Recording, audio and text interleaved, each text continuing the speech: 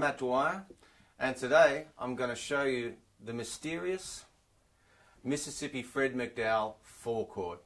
Fred McDowell was a great guitar player, great singer, great songwriter, and he tuned to open G, which is D, G, D, G, B, D, but as always, when you're playing in open G, you don't play the bottom string. Now, in Write Me a Few Lines, he uses this great 4-chord. And it's one of those things that's been bugging historians and musicians since the dawn of time. It's quite a discordant sound. What it is, when he goes to the 4-chord, he actually just plays a regular C shape, but in G tuning. Now, it sounds discordant because it's got a B flat on the bottom.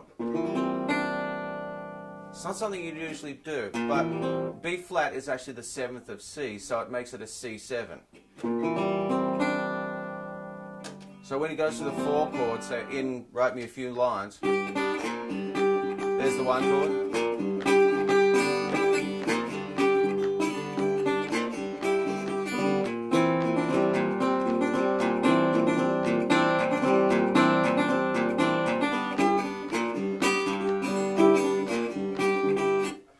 That's all there is to it. It's just that C shape, but in G tuning.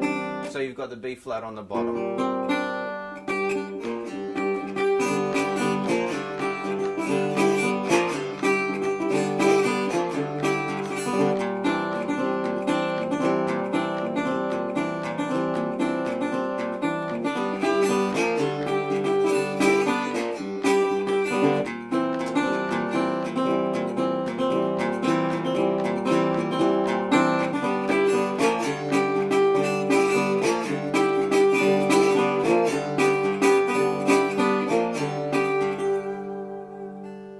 And there it is. It's really simple. It's just using that C shape in open G tuning that gives you the Fred McDowell mysterious 4-chord.